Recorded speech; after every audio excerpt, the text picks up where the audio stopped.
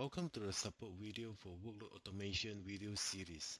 In this video solution, we will show you how to provide a calculation based on the per managed access server endpoint, units of measurement required by the Control-M endpoint or server licensing scheme through the Control-M usage reporting tools. Starting from Control-M Enterprise Manager version 9 fixed spec 5, the Control-M usage reporting tools support per managed access server endpoint unit or measurement on licensing model. User can generate the server endpoint usage through the Control-M usage reporting tool. You can launch the Control-M usage reporting tool from the program file BMC Control-M version 9 usage utility. But please take note that the path might be different according to the version of Windows running in your environment. In this example, we are running from the Microsoft Windows Server 2012. This is a demonstration how to generate a server endpoint usage through the Control-M usage reporting tool.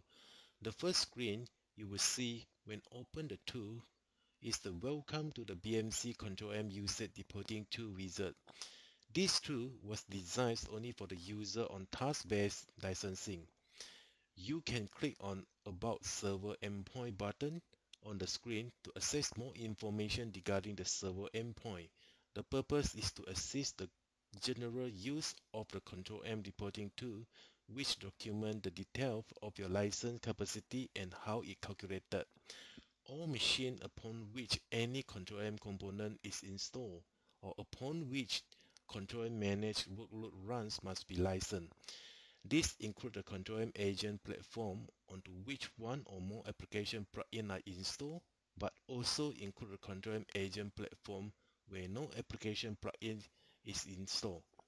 The licensing guideline or application plugin is shown in this screen as well. Click Next button to enter the information about the Control-M Enterprise Manager environments. On the initial login, you need to add the Control-M Enterprise Manager environment detail. The information will be retained when the next login, so you don't have to re-enter the information. Click on the Next button and fill up all the required information. Enter the environment names, the host name, and the username, and then enter the password, and next enter the database name. When all the information provided is correct, you will see that the connection is successful, and then you can click Next to generate the report.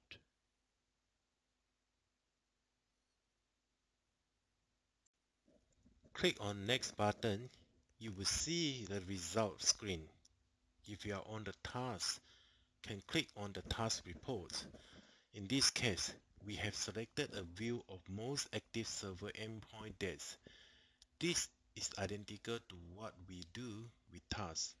At this time, you can click on Save Detail button at the bottom of the screen. This will show you the endpoint associated with these numbers. If the email to client is configured, you can click on the Send Report button, which will send all the relevant details to the compliance team. For example, lastly, if you want a full view of the last 365 days, you can click on the total server endpoint per day to view all the information. As you can see, when you click on the total server endpoint per day, you can view all the information listed. Thank you, and that concludes this Control-M solution video. Please see our knowledge base and the YouTube channel for more videos like this.